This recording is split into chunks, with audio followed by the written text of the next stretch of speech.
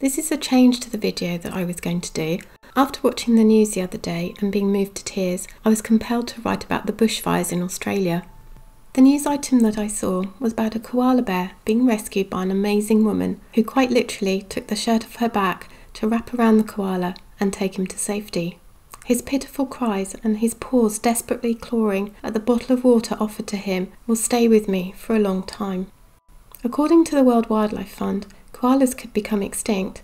Why this is the case I will discuss later, but the bushfires are certainly not helping. High temperatures and low rainfall make bushfires a natural hazard in Australia, and natural tree oils in native eucalypt forests can fuel fires. The continent has a diverse geography and meteorological climate, so bushfires tend to occur in different areas at different times. In southeast Australia, bushfires tend to be the most common and most severe during the summer and autumn, which in Australia is between December and March. It is a fire-prone area, and warm and dry conditions intensify the probability of fire. In northern and southwest Australia, bushfires usually occur during the dry season, which is April to September. The fire severity in the north tends to be associated with seasonal weather patterns. Many fires in this area are caused by humans, either unintentionally or arson. Fire investigators in Australia have 9 categories for the ignition sources of fires. Not putting out cigarette butts probably is a cause, but it rarely occurs as very specific conditions are needed. Burning off is another cause. This is where fires are deliberately lit to clear out excessive dry vegetation. However, these can get out of control and spread. Arson is another cause, with around half of all bushfires either being known to be deliberately lit or are considered suspicious. Brake failure in trains is also another cause. It can throw out a wall of sparks, and burning carbon embers thrown from train engine exhausts can also start bushfires. Embers from campfires and campfires that haven't properly been extinguished are also bushfire hazards. The use of equipment such as chainsaws, angle grinders and mowers can also start fires. Surprisingly, children are also categorised as causing fires, as they are often implicated in starting fires, but usually they're considered to be out of curiosity rather than malice. Lightning strikes are the most common ignition source in remote areas. And the final category is miscellaneous, which includes things such as power lines, firearms, blasting and electric fences. What is different about this year's bushfire season is its geographical scale and intensity. It is happening all up and down the country, and there is a very early start to the fire season across eastern Australia, which usually peaks in January and February. So far, fires have burned 1.65 million hectares in the state of New South Wales, which is more than the state's total in the previous 3 years combined. Why the fires have been so bad this year and started so early can be put down to the drought that has been occurring in northeast of Australia over the last year or so. Low moisture in the vegetation makes conditions ripe for bushfires, and due to the high temperatures, eucalyptus trees are shedding their leaves to try to decrease their water loss. This is adding to the fuel layer on the ground. At this time of year, bushfires mostly start as a result of dry lightning. This lightning is associated with thunderstorms that occur in dry conditions, where the rain evaporates before it has a chance to hit the ground. Any lightning strikes that hit the ground cause a spark, and with all of the dry fuel around, have a greater chance of starting a fire. Also, the mix of warm air with cold air creates gusty and windy conditions that change the fire behaviour, and it is much harder to control. The Commissioner for New South Wales Rural Fire Service has said they will not have all these fires contained and locked up for many, many weeks, and what they need is rain. Unfortunately, there is nothing in the forecast for the foreseeable future that's going to make any discernible difference to the conditions that are being experienced. Australia's flora have evolved a variety of strategies to survive bushfires. They usually involve the protection of tissue from heat, such as thick bark and other vegetative insulation. They are protected from the heat and the damage. Some plants are able to re-sprout above the ground after the fires, and others have well-insulated underground roots and stems. Some seeds are dependent on fire to stimulate seed release and dispersal. However, even Australia's fire-adapted forest ecosystems are struggling because they are facing increasingly frequent events. This increasing tempo, spatial scale and frequency of fires could see ecosystems disappear. Some animals are also able to survive bushfires by avoiding them. For example, birds can fly away, but chicks and eggs can't. Insects, reptiles and small mammals may be able to burrow under the soil, which is a good insulator and offers some protection from the fires. Fast-moving animals such as kangaroos can avoid the fires, but harm still can befall them, such as the 40 kangaroos found dead in August, attempting to flee wild bushfires on Bribie Island in Australia. Their bodies were seen by pilots flying over the beach. The exact cause of death is unknown. One of the animals most at risk is the iconic koala bear. They are particularly vulnerable to bushfires as they are slow-moving and live in eucalyptus trees that burn quickly and intensely.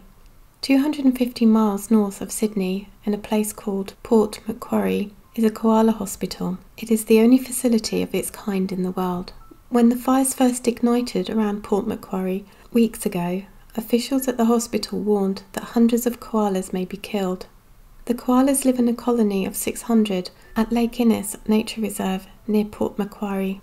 As many as 350 koalas have been killed, and that number will rise as koalas dehydrate or starve to death. Rescuers have not yet been able to confirm the scope of the loss because some of the blazes are still raging. Another problem is that 75% of the fireground footprint is prime koala habitat. The koalas don't have much of their home left. Rescued koalas arrive at the hospital with burnt paws and noses, singed fur and dehydration. The first thing done to help the koala is to rehydrate it, and then the following day their burns are treated with burn cream and then bandaged. The dressings are changed every 3 days. The koala that I saw on BBC News was taken here and named Lewis. There are video clips of the woman who rescued him, Tony Doherty, going to visit him. What an amazing person, as are all the other rescuers and carers. Lewis is doing very well, but is so badly burnt he may not be able to be released into the wild and is likely to join the centre's breeding programme. This breeding programme has just been set up. A koala ark is to be established to allow the surviving koalas to be accommodated in a healthy habitat area. Hopefully, these koalas will breed and a new population of koalas will be established for return to the wild. The hospital initially asked for public donations to raise money to buy and distribute automatic drinking stations, which will be installed in the burnt areas to help koalas and other wildlife survive. The number of drinking stations being built has now been increased, and they will be shared with other wildlife organisations in fire-affected regions across New South Wales. The hospital has also purchased a water carrying vehicle with firefighting capabilities to replenish the drinking stations with water as needed. Koalas can survive for weeks after a fire, suffering from burns and smoke inhalation. Many are still out there in inaccessible areas or active fire grounds with their homes and food sources destroyed. Search and rescue teams are trying to locate survivors, but it is a difficult job.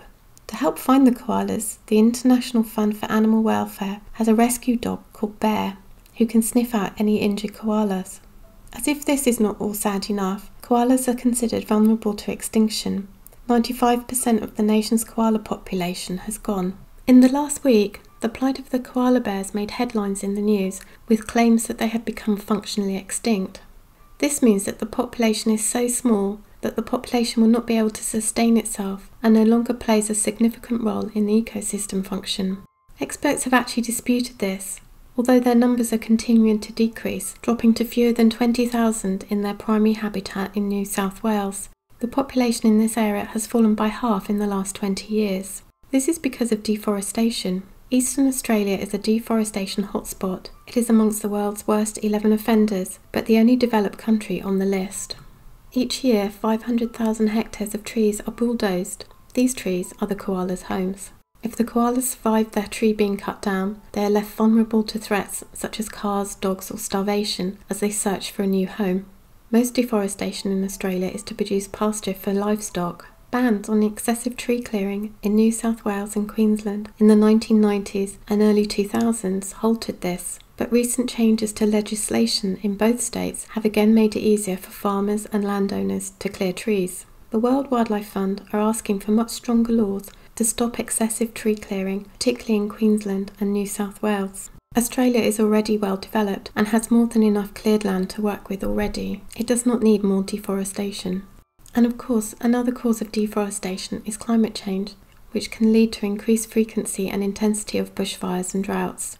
And the bushfires add to the climate change problem, as they quite literally add tons of CO2 to the atmosphere and an amazing carbon sink is destroyed.